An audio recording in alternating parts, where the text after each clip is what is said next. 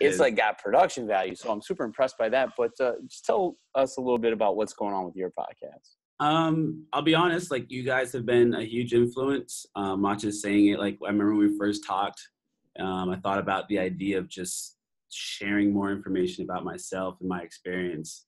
I do feel like it is rare to have someone from Canada who's Black, who's a male in elementary. I feel like it's different. So I thought, what can I do to just get my thoughts out about everything that's in my head? And like Will said earlier, it kind of gives you a space where you can be comfortable. You can be in the confined room of your own space and you can share whatever you want. And then you can let the audience comment or message you about topics or whatever the case may be. So basically right now it's going to be it's an 8-part series about experiences that I've been going through, talk about community, talk about family, talk about education. And I do kind of have the topics written out, but a lot of them are unedited. I write them up and then I just spit them out. The only editing part that does happen is with the transitions through the music. I also add certain parts of different songs, The sound bites are awesome. Yeah, and that's just my love of like, I wouldn't say pop culture, just culture in general. There is usually a hip hop feeling within most of them. I've just grown up around hip hop and Black culture, and that's been something that's kind of been ingrained in me. So that's kind of the idea around basically a lot of the podcast. And I've been loving it, man. It's been really, really fun. What's up, everybody? My name is Kyle Krieger, and welcome to the Endless Possibilities of Podcasts. I want to first give a quick shout out to our friend Gary Gray for allowing us to use that clip of him from our podcast from earlier this year to lead this off as a presentation trying to show you why podcasts are not only possible, but they're really something that you should be doing and you could be doing with a lot more ease than you think. Now, a little bit about me. I am half of the team at both Lighthouse Educator Development and the Value Adds Value podcast. Another huge shout out to all the people who have listened to the Value Adds Value podcast, which was formerly called the LED Project podcast, and all the people who have been guests, starting from Gary Gray to Liz Kleinrock, Joe Dombrowski, A. Schwartz, Eric Crouch. I'm missing so many. Tasha Wright. Oh, so many. I mean, we've done 170 some episodes and over 100 interviews. And I want to thank those people, because without those people, I wouldn't be here giving this presentation about podcasts. Now, a disclaimer, this 20 minutes is not going to be a how-to on podcasts. This is more of me speaking from my heart to yours on why I think you should be and why I think you could be definitely using podcasts with your kids. Now, please don't turn it off, because in the notes of this session is a link to a Google slide presentation that we gave last November at the AIE conference that goes step by step through how we use SoundCloud to create and publish our podcasts. So don't fear. We're here to help you with the how-to part. And if that presentation doesn't work, please send me an email at kyle@theledproject.com, or you can send me a DM either on Twitter or on Instagram at Value Adds Value. So with that being said, again, this is the endless possibilities of podcasts. Now, here's the thing. Podcast is a huge medium. I would imagine that everybody who is on this session has listened to a podcast. You know what podcasts are, and you probably got a few that you really love. But the thing about podcasts that's amazing right now to me, and why we got into it, is it's just a conversation. And conversations are something that we're doing every single day. And it's something that our kids are doing every single day. And I know in my teaching experience, one of the things we really strove to do, and that is a challenge, is directing conversation. So first and foremost, podcasts are simply taking what your kids are already doing and creating it with a format. And the second part about that is our conversations. We know as educators, conversations are so important. Giving kids a space to speak and a place to speak is so, so crucial in the world that we live in today. And if you reference back to the little clip of Gary, it's a place where he can go to put his thoughts down. It's a place where he can create and build something new.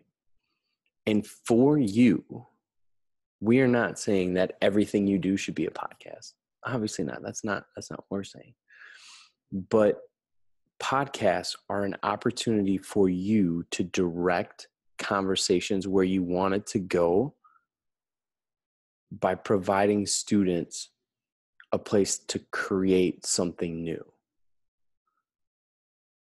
And that's the second part of, and maybe the most important part of why you should be doing podcasts, why they're powerful and why they have endless possibilities, is because we all know that kids value what they can create that will live online. Kids value what they can create that will live online, and a podcast is one of those things.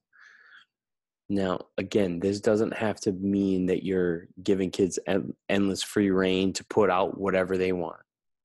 You as the teacher will control, if you use the method we laid out in that presentation, which is, again, in the notes of the session, it's a Google slide presentation. You can control it. But we should not for a second forget how much it matters to kids what they can create that lives online. And they can create in a format that's more genuine. I recorded 4 videos before this one, trying to do things that were different, trying to do things that were weird, that just never felt genuine to me. But this feels right to me, to have my earbuds in, to be sitting, talking to my computer, talking to you in a format that I feel comfortable with. And I'm more comfortable with this because I've done it 170 some times. Whether it's just me, whether it's with a guest, whether it's me and Wilkie Law, who's my co-founder and partner in the Value Adds Value podcast, I'm comfortable here. And with podcasts, we have a chance to make students feel comfortable in conversations and feel comfortable in academic conversation. And also, too, you give them the opportunity to do the thing that is the most valuable to them. And I shouldn't say the most.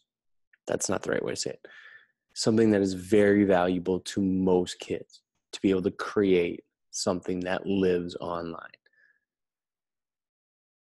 And in a practical sense, the podcast gives you an opportunity to direct those conversations, to take student conversations into the places that you've struggled to take them prior, because you've placed a device down in front of them, a microphone, a computer, their cell phone, whether you're using just the voice memos on a phone. I'm using Zoom right now currently to record this video. You can use Skype, you can use FaceTime, you can use Garage. There are endless ways you can record, but putting that device between kids during conversation is all it takes to create something new and to give them the opportunity to be a part of that creation process.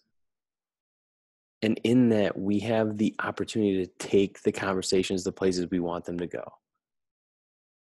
And the greatest thing about podcasts, especially for kids, if they're skeptical, if they think you're taking them down some weird road or you're going somewhere where they don't need to know or where they don't want to go, you can go to iTunes or iHeartRadio or Spotify and search up any topic you want, and you can find podcasts about it. So you're showing them that this medium is a very open medium. It's open to anyone and everyone. and that's powerful. And something again that's been on our minds as we've been on our own podcast journey now for 2 years is the identity and voice that it gives kids. And that's maybe the most important part of doing podcasts is it helps kids find their voice and hopefully find their identity. Now, whether you're a science teacher, a math teacher, English teacher, middle school, high school, elementary school, helping kids find their voice is one of the most important things we could ever do for our kids. And I find that having a conversation this way with, right now it's just me to you, but having a conversation this way where I would have a couple other people on the pop-ups on my screen is more comfortable than standing up in front of a group of people. So it's an opportunity to give kids that space to talk and to speak and to engage. And not only that, but you're giving them more opportunity to develop their own identity. You're letting them speak as to who they are. They're not standing up in front of the class trying to be something. Over time, they can develop their sound, their tone, their cadence. And it's really incredible, what conversations do for people. Like I said, without our podcast, I wouldn't be here. Not just like I wouldn't be here talking about podcasting, but I wouldn't be in this position that I'm in as an educator, being in the best position to be successful as I can be 10 years into my career, after having a year where I was out of the classroom, where the podcast was one of the main focuses I had, to now be in a position to be a better educator than I've ever been, and to be more aware of people and more culturally responsive, and to be in a position to have conversations with kids in real time, in the real world. It's because I've had so many conversations with people that were like me and people that were different. And in a world where our kids live online so much, having them start with online conversations or putting conversations online, we can give them a chance to develop real world conversational skills. And what we do with the podcast, how we direct them, the instructions they're given, the things that they do, you can teach them citizenship, not just digital citizenship, but real world citizenship. How do you behave in a conversation? How do you talk to someone that disagrees with you?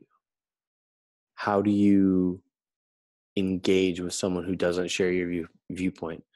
How do you listen without being just waiting for your opportunity to speak next? Those are all skills that we as adults need, and our kids need too. And we have a chance to give it to them. And just a few more things before my 20 minutes is up. I would encourage you, if you don't listen to podcasts, start there. Don't feel like you got to go out and run, try to jump, but find podcasts that you like. And the other, in coming to the title of this session, which is the endless possibilities. The possibilities of podcasts are endless because formats can change so drastically and content changes so drastically. Like whether you are, a solo podcast, there are podcasts where it's just one person talking and they just sit down to a microphone and they tell a story, or they rant about something, or they have a conversation, or they answer questions from the internet, or whatever it is. But there are also podcasts of people who are giving keynote speeches. There are podcasts of roundtables. There are podcasts of every and any possible format. And like I said, you can find a podcast about, I would venture, just about anything on the planet. You can find fantasy football podcasts. You can find the serial podcast, which is, crime drama podcast. You can find music podcasts. You can find comic book podcasts. You can find, I said sports podcasts. You can find educational podcasts. But the point of that is, with all of the podcasts that are out there, you can find a way. You can find a way to use podcasts in your classroom with your kids. Now, thank you for taking a few minutes out of your summer, out of your time, to spend it with me and learn about why we're so passionate about podcasts. Like I said, if you're interested and you want to start doing podcasts, go to the notes of this session and click on the Google slideshow. That will take you through the step-by-step of that presentation that we give, with slides and pictures of how we use SoundCloud and iTunes. If that doesn't work for you, you're still confused, please send me an email, kyle@theledproject.com, or hit me on the DMs with on Twitter or Instagram at ValueAdsValue. We hope you enjoy the rest of your summer. But if you could do us a solid this summer, it would be to listen to our podcast, Value Adds Value. And if you like it, please rate, review, and subscribe to it, and maybe share it with a friend or two. So again, from the bottom of my heart, thank you. I hope that this video helps you to have another tool to be able to make a difference for your kids. We'll talk again soon.